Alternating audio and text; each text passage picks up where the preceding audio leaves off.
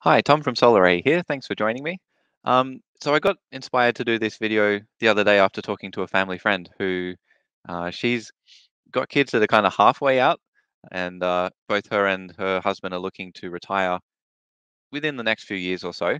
Um, and so basically she wanted to look at how she can completely replace her power bill with solar power, and it's something that a lot more people are doing. So we're helping a lot more customers install either solar with the idea that they're going to add a battery in the next year or two, or that they're going to include the battery with the solar now and basically size up the system to completely replace their power bill. And it's a great idea. However, for for most households, it's going to be better to get your bills, say, under $100 or so, and then the next best option is if you oversize the system you can reduce your bill completely. And the reason that you kind of need to look at it in two steps is because on your bill you've got you pay for the power that you use, which is an amount per kilowatt hour. But then you've also got the service charge, which is for most households roughly 90 cents to a dollar a day. And so with solar power, it's very easy to size up a system to replace the power that you're using in the home. But then it's another step on top of that to send power out to the grid so that you get a credit on your bill that will then kind of cancel out your service charge. So with this video, I just want to quickly go through some numbers. In this case, it will be looking at a 10 kilowatt system because that's one of the more common sizes that households are going for at the moment. So if we have a look at here we go, the next slide, which is the output of a 10 kilowatt system across the year. My family friend, her household, they were using about 25 kilowatt hours a day, but that was for three bills, so three quarterly bills, and then the summer bill was a lot higher. So the husband has been at home working from home, and they were using quite a lot of air conditioning, and they've also got pool pumps. So during the summer, they actually had quite a large bill, and they were worried that the solar might do a decent job for most of the year, but they're wondering how they could cover their quite high usage in the summer months. And looking at the output of a solar system in Sydney, you can see solar actually works really well with things such as air conditioning and pool pumps that work during the daytime in the summer. And the flip side of that is, of course, it doesn't work so well with things that you use a lot of in the evening or in the winter, such as heating. So if you've got a usage of about 25 kilowatt hours a day, which is fairly typical, personally, I've been as low as 8 when I was in an apartment with my partner, and now I'm up around 50 with in a home with a kid and all types of things running in the background. So I know that it can vary quite a lot from household to household, also across your lifetime and across each individual year, with summer being different to winter. So each house is going to be different, which is why we really do recommend that you give us a call, and within about 10 minutes we can give you some personalized numbers based on what you're doing in your home. To start with though, let's have a look at what we're doing in previous years, which was trying to work out how much power you would use during the daytime, or more accurately, what you can use once you've got solar. So for example, dishwashers and washing machines you can run during the day to use up all the solar power rather than doing it at nighttime. And so we would take that number, which for example might be 24 kilowatt hours a day, and then divide it by 4. And the reason we do that is because a system in Sydney outputs about 4 times its size. So in this case, if you've got 24 kilowatt hours during the 24 hours, it might be about half of that during the daytime. So 12 then divided by 4 would give you a 3 kilowatt system, because on average, a 3 kilowatt system would do 12 kilowatt hours. But you can see here it varies quite a lot. So what we do now, because almost everyone's going to either install a battery with their solar or in the next few years, and I mean that literally, already we're well above 50%, and in many months much higher than that. So what we do is we size up the system based on your 24-hour usage, which in this case with my family friend, they were about 25 kilowatt hours in the winter and autumn and spring. So that works really well with this system.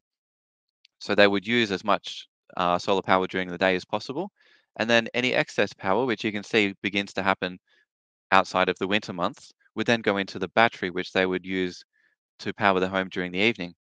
You can see that line there. That's the average, which is 40 kilowatt hours a day. I've put a little arrow on there. So that's the average, and we still do like to use the average. However, um, because the output varies so much, we now like to look at how much you're able to use in summer as well as winter, and then size up the system based on that. So a 10 kilowatt system in this example, where a household's using about 25 kilowatt hours a day, actually is sized up really well, assuming you're going to add battery.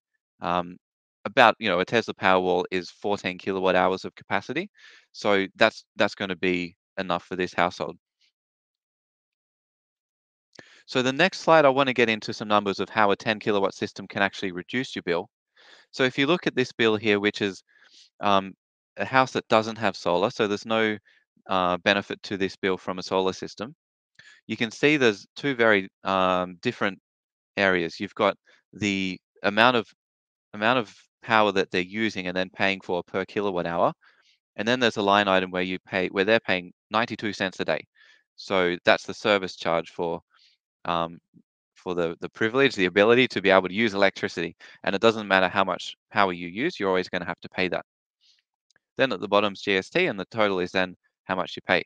So with the amount of electricity that a household uses, we can size up the system to pretty much eliminate the first part of this, which is all the power that they're using and paying for. But then the second part is the service charge. So if you want to completely eliminate your bill, we're going to need to send 92 cents worth of solar power to the grid on top of how much solar power you're using in the home.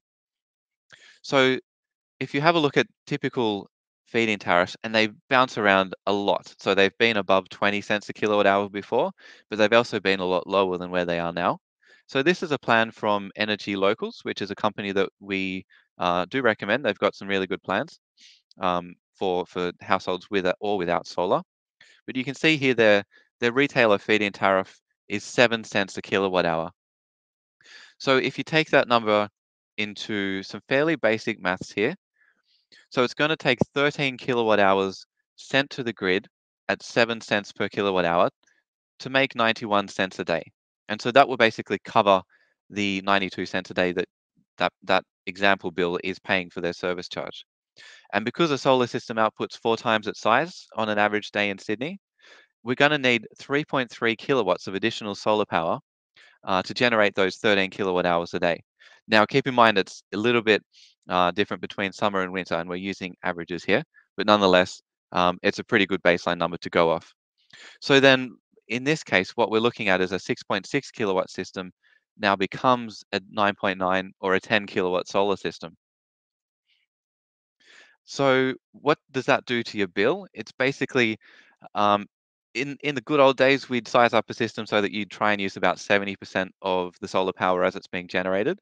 But now with battery storage, we can very realistically get up to 100%. And so then if you oversize your system like what we just did there, plus you have a battery, you can actually, without all that much management, you don't need to be running around yelling at the kids to turn off the lights and that type of thing. You can live a fairly normal life and eliminate your bills. And we do have quite a lot of customers now doing that. This is one example that we have as a testimonial up on YouTube and on our website. This lady's name is Angela. And so she's got a Tesla Powerwall there in the garage with a nice sized solar system up on the roof. And she's done exactly what we just went through there. So her bill went from $600 to down to a $40 credit. To do this, you do need to be careful because a lot of households, after going solar, they go a bit crazy with their energy usage, thinking that everything's now free. So the key point to this is if you want to reduce your bills to zero or even better, you still need to be careful with your energy usage. So you don't want to increase it, and if possible, you want to reduce it even further. And and then on top of that, you've got the solar system covering everything during the day, excess solar power going into the battery, and then once the battery's full, the additional solar power can go out to the grid to kind of start covering off the service charge. Now, a lot of people here will be like, well, it doesn't really make sense to send solar power out to the grid and only get paid 7 cents a kilowatt hour. And what makes sense for one household won't make sense for another. So I've got friends, for example, that have bought spas but have them turned off because they can't afford the power.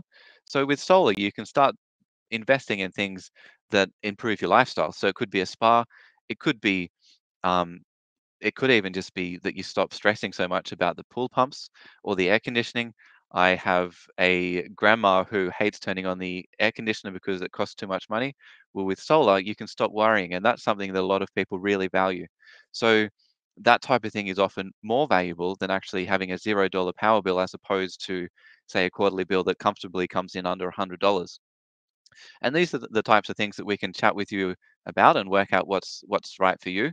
And that's why we say it's not one system fits all. And we really don't like the idea where a company will try to sell a 6.6 kilowatt system to everyone that calls, because every household's different, and we want to make sure that you get the right system for your lifestyle as well as your power usage.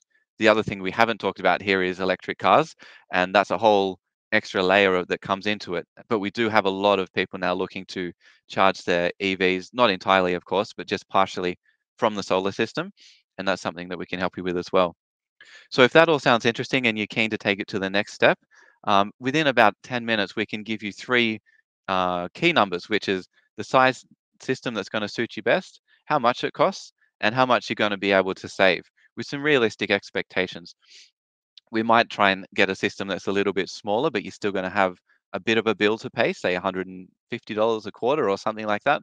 Or we can oversize it like we've done in this example, and then the expectation is that with smart power usage, you can get a $0 bill or even being credit like with Angela. So the number is on the screen there, and we'll put a link down below so you can book a call directly in our calendar, and we'll call you back at a time that suits you.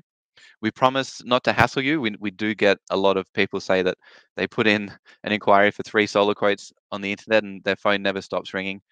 We're well aware of that, and we really take pride in not hassling people. So um, it's a pressure-free sales call, and we'll leave it with you to then decide what you want to do. So if that sounds like something that you'd be interested in, give us a call or click on the link below, and we hope to hear from you.